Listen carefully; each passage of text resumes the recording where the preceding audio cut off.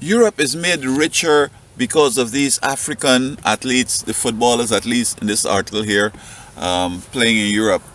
I mean, they're not taking them because the looks or whatever. They're definite assets. But what has happened to Jean-Pierre Adams and his other colleague? It's kind of a reminder that something don't seem to be right in Europe. Now, Adams had an injury, something minor, ended up in hospital, surgery, left in a bad way, and ended up in a coma for the last over 30 years. Thanks to his devoted and loving wife, who is there by his side and helping out so much, or else he might have been dead already. Now, Europe has to do better. Europe has to treat black athletes special. Not necessarily more special than anybody else, but at least raise the standard of treatment as it goes. And so I think that Europe needs to show that they really care. And this seems to be a pattern because Mahalia Jackson, when she was in Europe on a tour, she was sick here and her doctors had advised her not to go to Europe. Not for any other reason, but just for health reasons. And she ended up performing and felt bad and went to the backstage. And some little brother came up, white brother came up and said he's a doctor.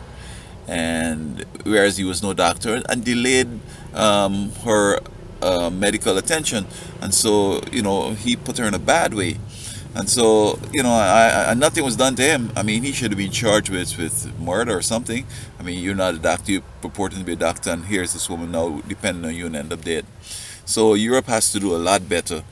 And so, Miss Jean Pierre Adams, my heart goes out to you. I wish you all the best, and I hope that he maybe even recovers soon. Now, here's this other brother here playing, just went on in the late stage of the game as a substitute and end up falling over. And you could see this white brother here with his hand in his face. He's kind of, you know, disturbed, and athletes around. But I believe in this case especially, they should have had some CPR right away. Also, they should have had some gizmo that could do the heart sort of defibrillation or whatever to give the heart a jump start. Because when an athlete fall over like that, his either he's not breathing or he has a heart attack. I don't see any other reason why you would keel over. And they don't show as if they're sort of serious, and to have, you know, right there medical help that could have intervened. Now, if they had done some CPR, it would have kept the body fresh and, you know, oxygen in the body, you know, so that when something else happens and more experts come in, they could have started from that and come on back. And so I think CPR and a heart jump start would have helped this brother here so much. This is bad for Europe, and I hope that his family gets compensated, you know, adequately, because this is gross negligence.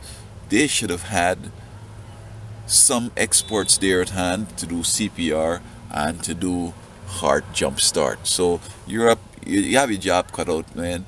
I know also white athletes also probably experience the same fate, fall over and poor preparation and end up dead. But you know, this seems to be going to the high heavens, you know, high hells or whatever, low hells. So Europe, do better for these athletes, okay?